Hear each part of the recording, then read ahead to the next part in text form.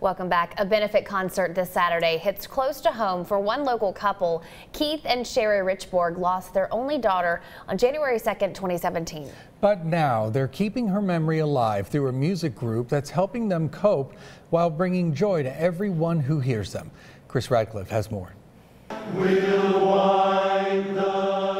Greg Clancy is the musical director for Vocal Majority. The volunteer organization's mission is to inspire people's lives through their music. And it's fitting that they will perform a fundraiser for the Jenna Richborg Endowment because Jenna herself spent her entire life inspiring others. Keith and Sherry walked into their first rehearsal. You could almost see their daughter in their eyes. Jenna's father, Keith, now sings with the group, special for him, and Jenna is special to us here at Channel 6.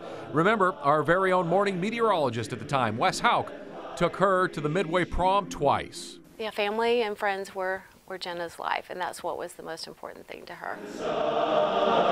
Rise Up for MPS is the performance this Saturday night at the Midway Performing Arts Center in Jenna's honor.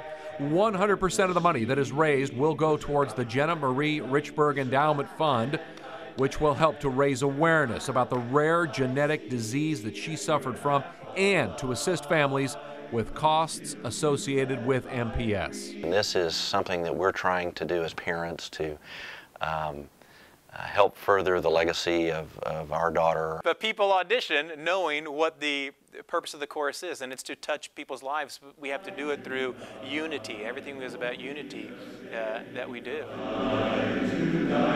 And the Vocal Majority, they sound oh so good. The Midway High School Varsity Men's Choir will also have a special performance on Saturday night. Tickets are between $25 and $100. Kris Radcliffe, Channel 6 News.